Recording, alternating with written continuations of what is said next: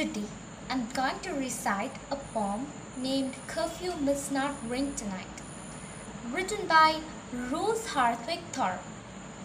The main character of this poem is a lady named Bessie, and she is striving hard in this whole poem for saving the life of her lover Basil.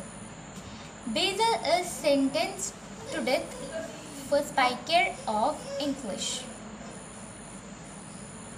Slowly, England's sun was setting, or the hittops far away, filling all the land with beauty at the end of one sad day.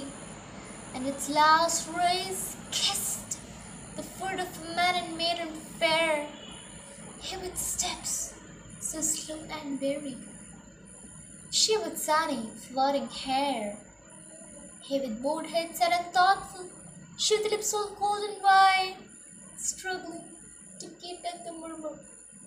Curfew must not ring tonight.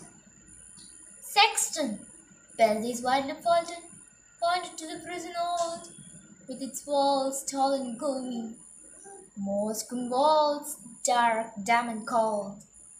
Her lover in the prison, doomed this very night to die, at the ringing of the curfew, and no earthly help is nigh.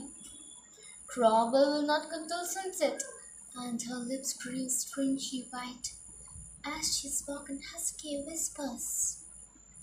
Curfew must not ring tonight.